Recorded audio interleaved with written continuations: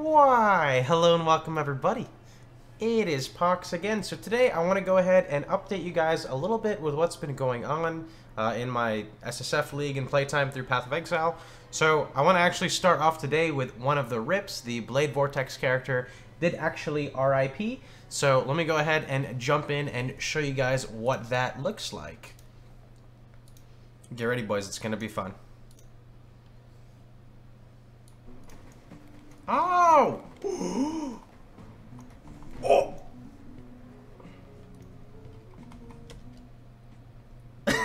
No way, that just happened, dude. I thought I was fine, dude. Pohx Boober has been slain, by the way. I was gonna shield charge for Fortify and come back, dude. I got clapped. Oh! Oh! Oh! Anyway, though, let's talk about some other stuff that's going on. So, with that character dead, I do believe I told you guys I was going to be playing a Freeze Pulse character.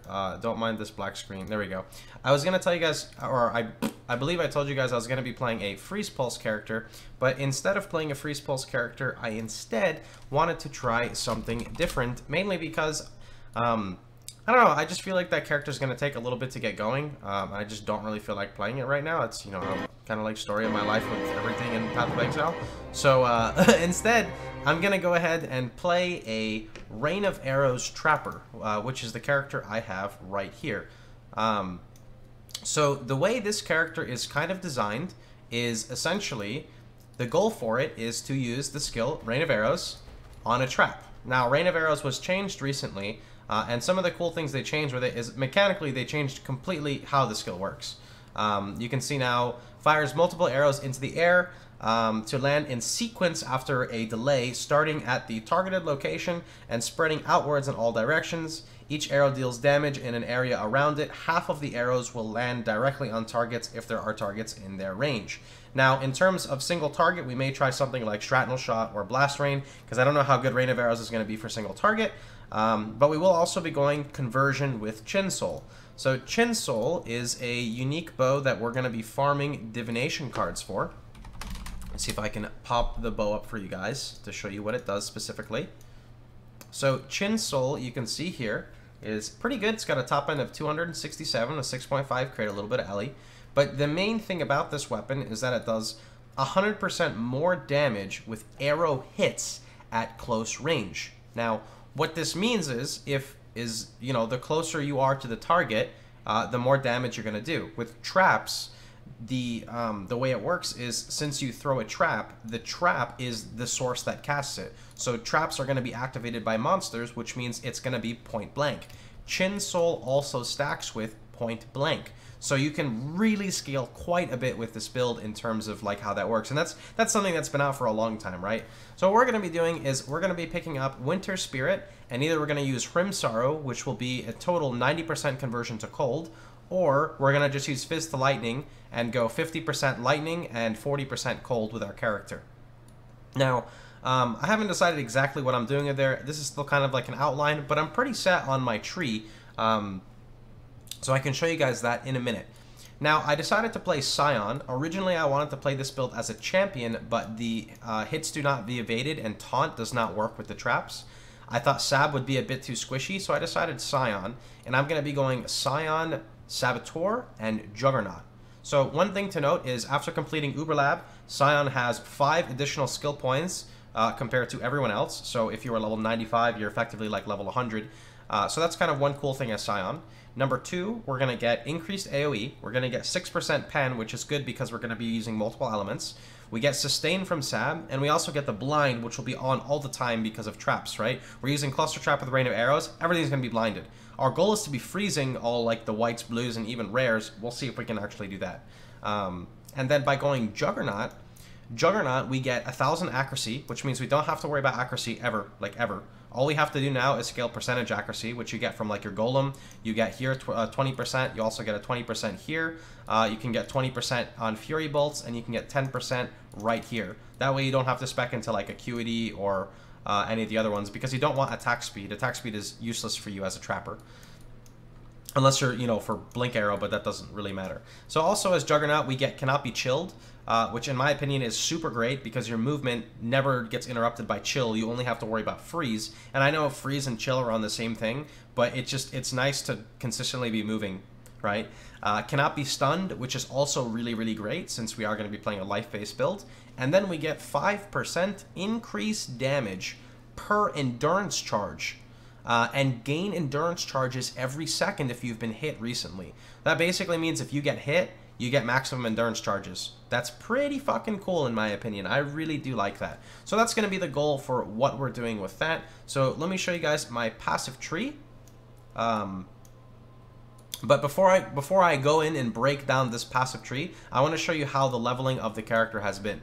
So up until Katava, everything was pretty much a breeze. I leveled with Quill Rain, and we literally would just level like this. It looks like I have no mana, but remember, Quill Rain does give mana gain on hit, and since Rain of Arrows hits multiple targets, the mana generated back from it is actually quite nice. I'll give you an example right over here. The damage, we'll talk about that another time. We're using Quill Rain, so you know. The damage is quite poo-poo. I have Hatred on right now instead of like 2 Heralds. But, I mean, it was enough to level the character, like, to be real, right?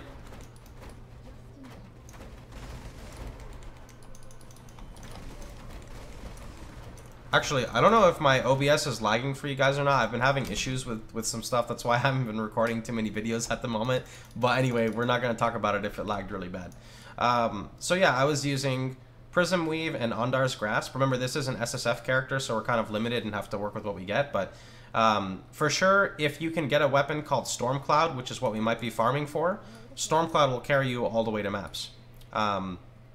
But yeah, leveling the character hasn't been too bad. Katava specifically, Act 5 is when I noticed it got a bit more difficult, just because damage scaling is, you know, that's when you kind of need like an actual build. But we've been using Mirage. Well, actually, we messed around with a couple links, but right now I've got Mirage, Archer, Kong, PPAD, and Rain of Arrows, of course with Vol Rain of Arrows. Vol Rain of Arrows is really nice because it maims and it cannot be evaded. And it has a 150% increased effect of maim, which means it's like a 75% slow. It's pretty crazy.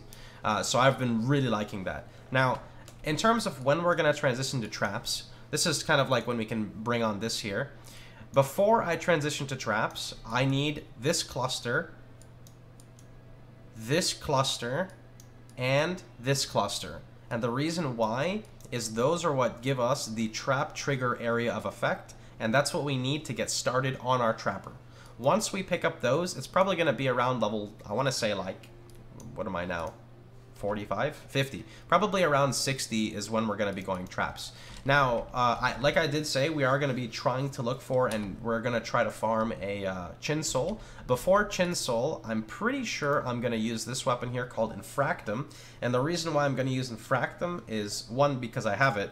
Two, I'm playing a Trapper, so the 1.2 attacks per second doesn't affect us at all. And we do get 10% movement speed. So it's like a pretty solid weapon as a Trapper.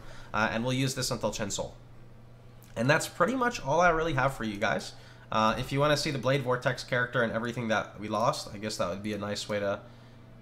Wait, wouldn't it be in Standard? Oh, is it Standard SSF? Is that a thing? Standard SSF. Oh yeah, here you go, just to show you guys what we ripped. Which probably, I haven't even looked at this. This is going to hurt me a little bit. Oh man, shit. Okay, so I lost this Rot Gut. I don't know if I'd ever use Rot Gut. I lost my Hrimsara, which took me at least a minimum of 5 hours to farm, but to be honest, it's okay. I was getting a little bored of the character. This isn't that special. These are 30% movement speed boots. This is kind of important. This ring is pretty cool. We'll find another one. Tabuli Rasa. This is another really good ring. Pretty not happy that I lost this ring here. Let me click it a few more times. Okay, I feel a lot better. This is also another really good piece of gear, but thankfully it doesn't have like crit multi or anything on it. Again, kind of not happy about it. This shield's okay. We did get a really interesting double corruption on our Joffreys. It's +2 cold with +1 socketed gems, which is +3 to cold gems. So I was using like Herald of Ice in here. Kind of interesting. Don't really know how I feel about losing it. And then we got, yeah, so that didn't really matter. But yeah, I mean, I was getting a little bored of Blade Vortex. I don't know. I think if I'm going to play another auto run build, I fucking love Righteous Fire and Death's Oath, man. I'm probably just going to stick with those, I'll be real. They're just so much more tanky, and I think Blade Vortex is extremely strong once you get the things ready for it, like Impulsas, and like proper Herald of Ice setup and things like that. That's when it becomes pretty crazy. But before then, I'll just stick with what I had. But yeah, I'm pretty excited to see how that Trapper goes. I'm not gonna lie, we'll see, not this Trapper, the other Trapper. We'll see how this guy works out. If I don't like him, we'll try something else. Yeah, I still have that Freeze Pulsar. And then I have also slowly been collecting pieces for a CI build. Specifically, I think my Death's Oath character, well, I don't even have a Death's Oath, so that's kind of important. But I had, where is it? I've got a Dark Seer with ES. I've got Syntrex. I think I have 2 pairs of Syntrex, actually. So that's slowly getting started with a CI build. But the Syntrex are good because that's going to be for Freeze Pulse as well. Also, just to let you guys know, I farmed about... How many Worms Molts? 1, 2, 3, 4, 5, 6. Get on my level. 6 Worms Molts. Anyway, that's pretty much about it. Hope you guys had a wonderful time. Hope you guys enjoyed yourselves. I do apologize about not having a webcam on. I can't actually stream with my webcam. I don't know what's been going on. There is like some weird bad, you know, juju shit that happened, and like I've been having so many problems with my stream, connection issues, FPS problems, stupid shit like that, and I like don't really have much time in my life right now because I'm still in the process of moving. Like here I have to build the TV stand and some other stuff, but life's good. Stream has been a little stressful because it's just kind of hard to get everything set up, but hopefully everything should be back to normal soon. Anyway, hope you guys had a wonderful time. Hope you guys enjoyed yourselves, and I'll see you boys all tomorrow. One more thing. Actually, I lied. That was kind of scuffed. Here is what the tree looks like again, just so you guys can kind of see it. And I will link this tree in the comments below. Have a wonderful time, everybody.